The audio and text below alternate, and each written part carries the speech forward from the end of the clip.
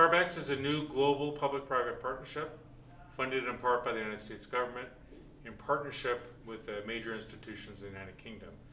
The goal is to dramatically restart global antibiotic R&D by providing hundreds of millions of dollars in preclinical R&D support over the next 5 years.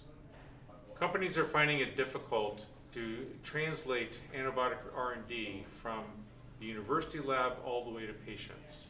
It's difficult because the science is hard.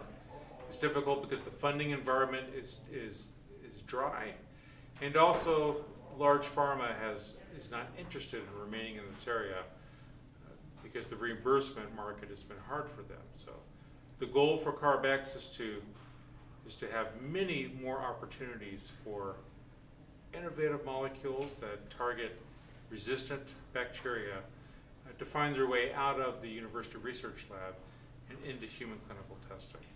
So the AMR Centre has come out of discussions over the past 18 months between a number of parties in the public and the private sector based here in the North of England. If untreated, AMR could kill 10 million patients worldwide by 2050, and that puts it as a significantly more dangerous threat, causing more deaths than cancer.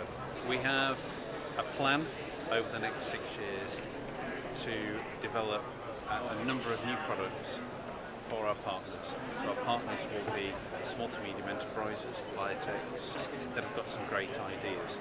And our job is to translate those through from those ideas to be able to treat patients suffering from resistant infection.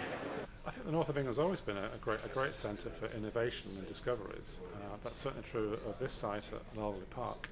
There have been over 20 new medicines discovered at Alderley Park over the last number of years, and some of those have been new antibiotics. So the site has a great pedigree, a great track record at developing new medicines, I think predominantly. Great expertise in preclinical and clinical sciences, and all of that will be available to the AMR. AMR is a global problem. Bacteria don't need a passport to travel from one country to another, and so our solution has to be for a global antibiotic R&D fund